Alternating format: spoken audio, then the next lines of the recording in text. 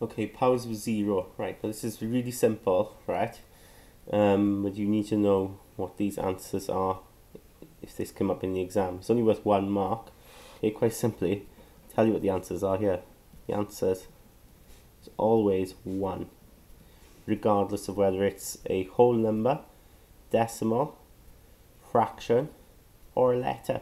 If it's to the power 0, it's always 1.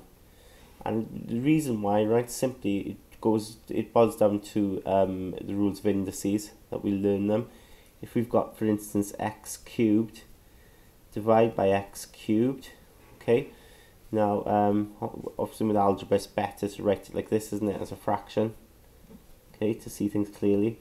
But when you're dividing, rules of indices tell you that you've got to take the powers away. So 3 take away 3, and 3 take away 3 is 0, okay.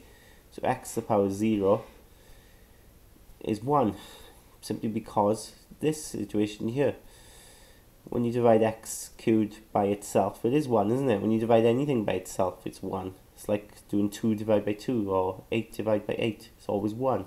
So in this case, x cubed divided by x cubed is 1, right? And, you know, the rules of indices shows you take away and you get this, x to 0. But ultimately it's 1, and it's always the case. Doesn't matter as a number, decimal, fraction, letter.